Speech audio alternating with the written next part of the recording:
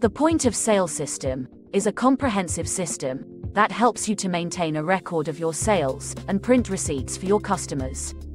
Once you have added some products to the system, you will see them displayed on the Product tab.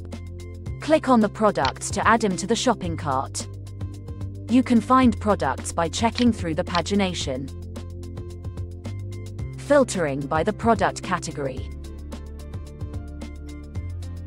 typing the name of the product on the search bar. Or better still, if you have a barcode scanner, scan the product barcode to add them to the shopping cart. If you forgot to add the product to the system, don't worry. You can still add it here by clicking on the Add button and filling the form. You can also charge customers for services. Click on the Service tab to see all your services. Again, you can tap on each service to add it to the cart, or search for services. You could also add a new service by clicking on the Add button and filling the form.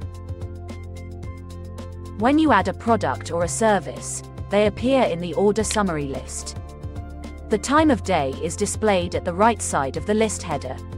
The unit price column shows the selling price of one item, while the amount column showed the amount for the quantity purchased. For each product or service you add, you can increase or decrease the quantity using the plus or minus buttons. For products with large quantities or quantities with fraction, click on the quantity box to enter the required quantity using a flexible form.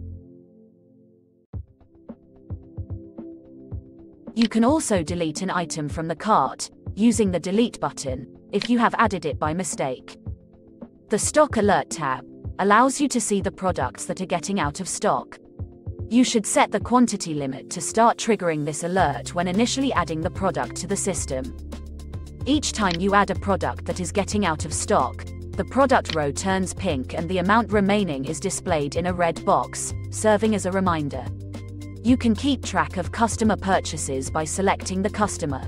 You can then see all sales for that customer in the admin section. If you have any special note about this sale, you should enter it in the note box. Once you are done with that, you can collect the money from the customer. Then click on the yellow total button to indicate that the customer has made a complete payment. Or enter the amount of money the customer has paid, if it is a part payment. The system then shows you the balance payment. You can then click on Checkout to complete the sale. After checkout, you can print a receipt for the customer, or email the receipt, if you have initially selected a customer with an email address. To begin a new sale, click on the Clear button.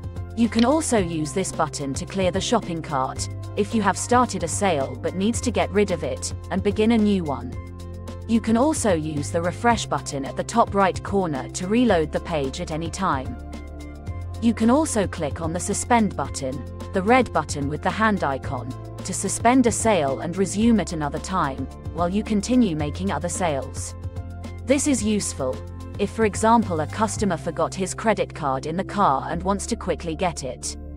Clicking the Suspend button will bring up a form to enter a label, so you can easily identify and continue this sale. Once you are ready to continue the suspended sale, go to the Manage Sales tab, and find the sale with that label on the list of suspended sales. Clicking on the sale will restore the sale to the cart, and you can continue from where you stopped. If you no longer need the sale, you can delete it using the Delete button. The Manage Sale tab also shows a list of the sales for the current day and the total amount sold. An attendant sees only the sales he has made, and the total amount of his sales, while an admin will see all sales made by all users. If you need to adjust one of these sales, click on the sale and it will be loaded on the cart. Once you are done with your changes, click on the Checkout button. This action can only be performed by an admin, so counter attendants will be presented with a login screen. They can then ask their manager to approve this action. To return items from a previous sale, enter the invoice number on the search bar. Alternatively, you can use your barcode scanner to scan the barcode on the receipt. This will bring up the sale. Then you can delete the items that have been returned. You can also use the note field to make comments on the returned item. Once you are done, click on Checkout to update the system, and then on Clear to clear the shopping bag. The POS system comes with an inbuilt calculator to help with simple calculations. If you need to adjust a product details, click on the product while pressing the Control key on Windows or the Command key on Mac. This action can only be performed by an admin, so counter attendants will be presented with a login screen. They can then ask their manager to approve this action. You can also add expenses by clicking on the money icon and adding the store expenses. As you have seen, the Perfect Inventory Manager is the most versatile and easy-to-use system in the market. With this software, you can easily add and manage your products using a powerful spreadsheet. You can easily take stock and audit your products, manage purchases, create quotations, manage sales, and view reports.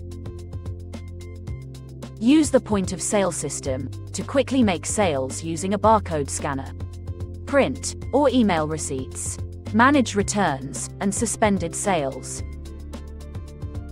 No more worrying about poor internet connection, as the software can work offline, and then synchronize across devices once it senses an internet connection. It is available across all major devices. It is fully customizable, and support multiple currencies.